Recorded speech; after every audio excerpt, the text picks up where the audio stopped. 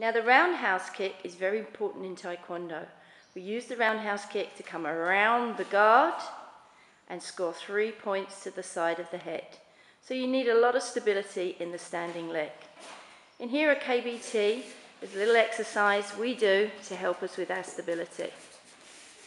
Take one leg and pull it into the groin as high as it will go and get your balance.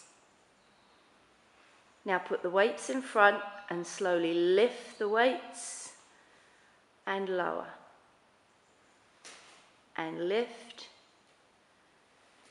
and lower.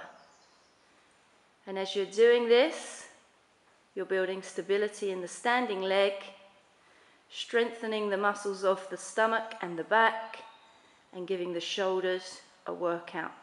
Make sure you use light weight, as the shoulders are a small muscle.